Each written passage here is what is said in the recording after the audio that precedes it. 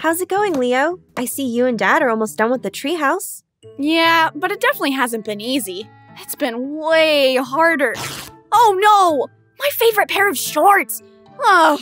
Building this treehouse has been beyond frustrating. And now my shorts too.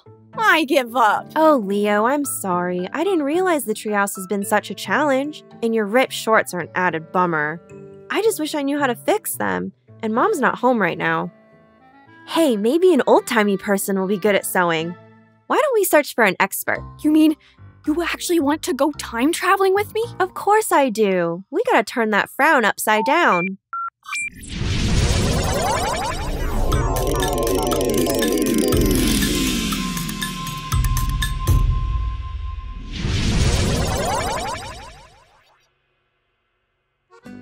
Ah, this makes sense. I've always seen this name on my jeans. Ooh, let's see if this gentleman can help. Excuse me, sir. Could you please tell us where we could get someone to fix my ripped shorts? I can indeed. My name is Levi Strauss, and I own the company you see right here. I specialize in dry goods, and we're more than happy to help. Nice to meet you, Mr. Strauss. Yes, Mr. Strauss. My name is Layla, and this is my little brother, Leo. We've traveled here from the future. It is a pleasure to make your acquaintance. But please, call me Levi. I've always requested my employees do the same. All right, Levi. You said you specialize in dry goods. What are those? Dry goods usually include anything other than food or building materials. So, my company sells fabric and sewing supplies, as well as items of clothing, like shirts, pants, coats, and hats. Wow! So we have arrived in the perfect place. Levi, how did you get your start in this business? It all began back in my hometown of Butenheim, Bavaria, which is a state in Germany. My father was a very hard-working man who made his living as a door-to-door salesman. He would sell supplies needed for sewing, like thread, buttons, and fabric. Nice! So you followed in your father's footsteps. I want to do that too, and maybe start my own business one day, just like our dad. Yes, my brothers and I did eventually continue the family business. My parents wanted me and my 6 siblings to have a fair shot in life, and regrettably in the 1840s, there weren't many opportunities for people like us to be successful. People like you? What do you mean? In the time I grew up, the majority of the people who lived in Bavaria were Catholic. My family and I are Jewish, and unfortunately, we were not always accepted members of society. They treated you differently just because of your religion? That's discrimination. Indeed it was, my dear boy. It made life for all of us very challenging. They told us where to live and what jobs we could have. They even banned door-to-door selling because they thought it was not a respectable occupation to have. Oh no! What did your family do? We had a comfortable life until my father passed away. Then my mother made the decision for us to move to America because she felt that we stood a better chance there, where we could have the same opportunities as anyone else. That's how you ended up here. Not quite. My 2 brothers had left for New York a few years earlier. They started their own dry goods company, and the plan was for the rest of us to join them so that I could start learning the family business too. So many of the men and women we visited during our travels have said that America has always been known as the land of opportunity. And New York sure sounds like it was the place to be for people to make a new start. It definitely was. So, at the ripe old age of 19, I set sail with my family to America. Awesome! Like a family cruise. Actually, it was very unpleasant and took several weeks. Several weeks? I get restless when we have to travel for more than a couple of hours. I don't think I'd fare well having to be on a boat for that long. The voyage was difficult, to say the least. Because our family was poor, we had to travel in steerage, which means the lowest section of the ship. Let's just say that it wasn't necessarily smooth sailing. A bumpy ride? That sounds like fun. No way. That sounds miserable. Did any of the passengers get seasick? Well, they sure did. To make matters even worse, food and water was scarce, and there was no way for people to bathe. I can tell you that when we landed in New York, we were very happy for many reasons. I got straight to work and I started learning English. It was around that time that I decided to change my name. Wait, your name isn't really Levi? Why did you change your name? I was born Levi Strauss, but I found that Levi was easier for American customers to pronounce. We then started hearing news that gold had been found in the state of California. Many people got gold fever and rushed off to try and strike it rich. We're learning about the gold rush in social studies. Oh, I wish I could have been a miner, panning for gold all day. It sounds like such an exciting time. It was. And my family saw that California presented a new set of opportunities for me to start a West Coast branch of our company. And since I was the youngest sibling who wasn't married, it made the most sense for me to embark on the journey to California in my mid-20s. Wow, so you not only traveled all the way to California by yourself, but then you were in charge of starting a new business all on your own too? No wonder you've been successful, Levi. You were really brave and confident. Actually, I had many worries, but that's part of the process. Whenever anyone starts something new, there is always a period of adjustment. Doubts can enter your mind, but when they do, you have to talk to yourself in a positive way and to remind yourself that it's natural to feel nervous or frustrated, especially when things don't turn out the way you expect them to. That's good to know. Even someone like you, who had tons of experience, still felt frustrated.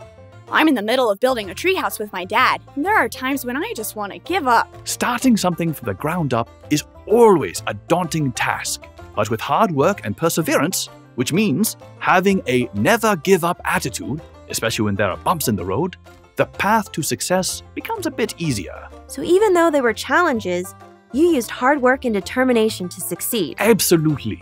I never let setbacks cause me to lose sight of my goals. I always made sure to run an honest business with quality merchandise. I was very pleased that my supplies were in high demand during the gold rush.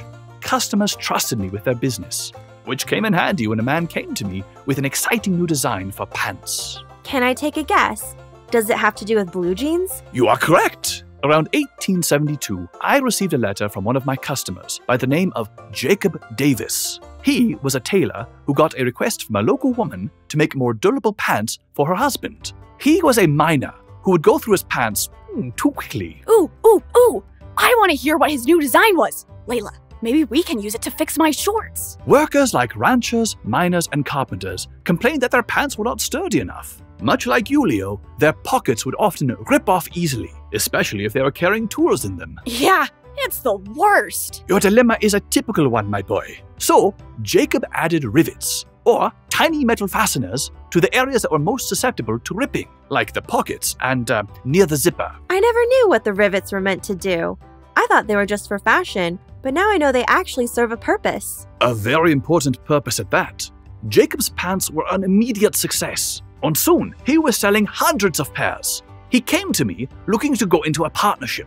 He would be in charge of making the pants for my company, while I would stick to the materials, which was always my area of expertise. Sewing was never my strong suit, and thus the blue jean was born. Levi, I think you'll be pleased to know that many people in the future wear blue jeans, not just ranchers, miners, and carpenters.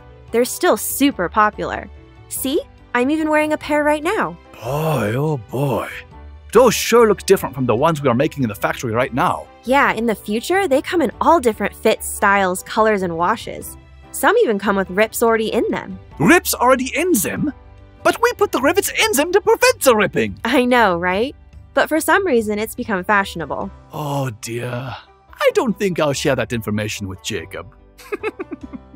I don't think he'd like that very much.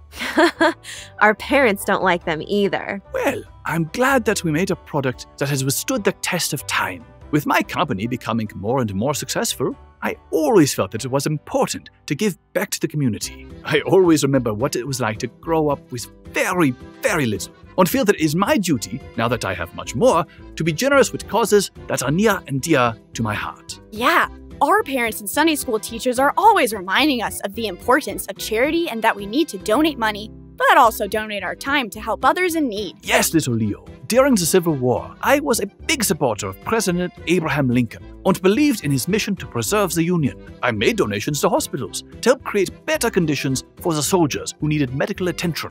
I also give to orphanages and have created scholarships for students who want to attend college. After all, I truly believe that our country's future is in the hands of young people, just like the two of you. You're a true patriot, Levi. Coming to this country as a hardworking immigrant, creating a successful business, and then giving back in so many ways. What an inspiration. Why, thank you, Miss Layla. And if I can impart my wisdom on you, it would be that life can be tough at times. But it is important for you to be tough as well. When life gives you lemons, try your best to make lemonade. Or, when life rips your shorts, add rivets. Yes, Leo. And now about those shorts. How would you like a pair of our newest jeans?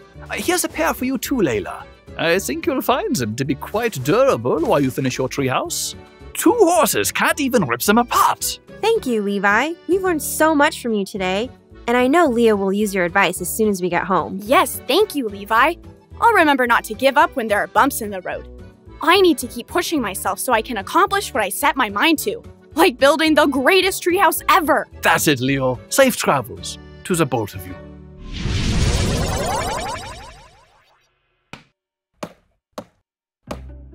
I'm so glad you decided to help me finish the treehouse, Layla. Well, like Levi told us, it's important to work hard and help others when you can. I'd like to follow in his footsteps. And to think, you learned all of that just because I ripped my shorts. If you'd like to time travel with Leo and Layla again, please visit PragerUkids.com and watch more of their adventures.